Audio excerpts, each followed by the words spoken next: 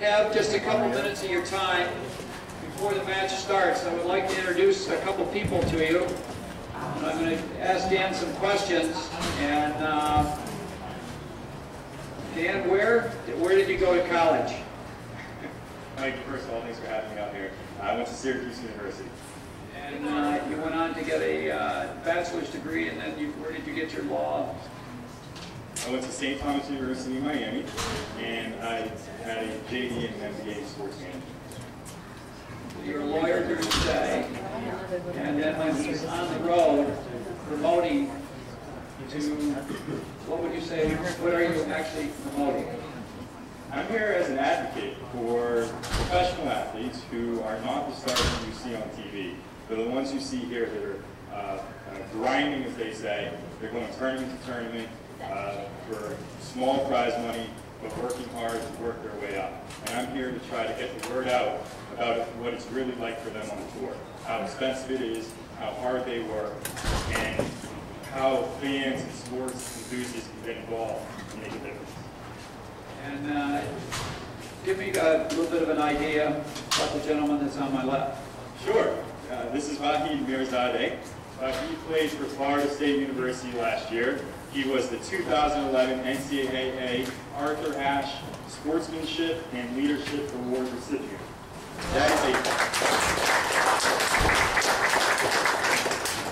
That's a highly regarded award in college tennis. He also is playing tomorrow in his 4th finals this year in doubles. It's his first year on tour. He just started in January.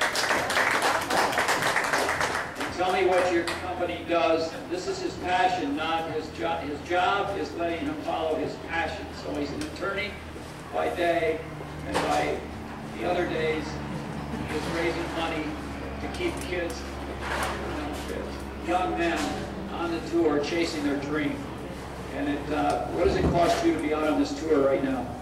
Well, probably the average week to week you spend in a given future event or pro event is probably at least $1,000. At best, maybe more a week, $1,000. $1,000 a week. The prize money of this whole tournament is $10,000. So if he happens to win the singles, which he's not in, he would have made about $1,300. And this is a real grind. How long will you stay doing this? Well, I mean, I've been saving up since college, so I'm kind of playing on that money I saved, and hopefully I can keep doing well to getting by through tournaments, making doubles finals or doing good in singles. Just keep going until the fun comes to play. And this may be the fun man. Why don't you tell people what you do? Well, let's just give an example. If Vahid wins tomorrow, he'll earn about $450. I'm not sure it's even that high. And like he was saying, an average week on tour costs between $1,000 at best to $1,500. So this is a loss financially to be out here. The idea is to work your way up, of course, where there's bigger prize money sponsorships, and it allows you to really have the tools that you need to succeed on tour. In any case, I created InvolvedFan.com based around this concept that the players really need the help, and then hopefully the fans, sports enthusiasts, are interested in getting involved and really helping out the players in a whole new way. It's great to be out here. Clearly, it's fantastic. And it's just another way of being involved and helping out. So what you can do is you can go on the site. It's www.involvedfan.com.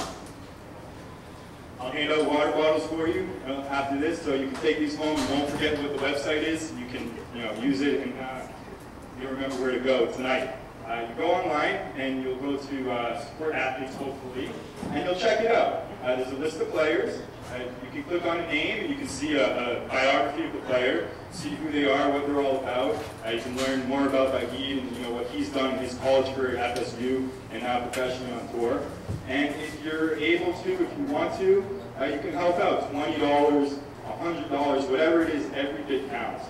The players are responsible for their own expenses.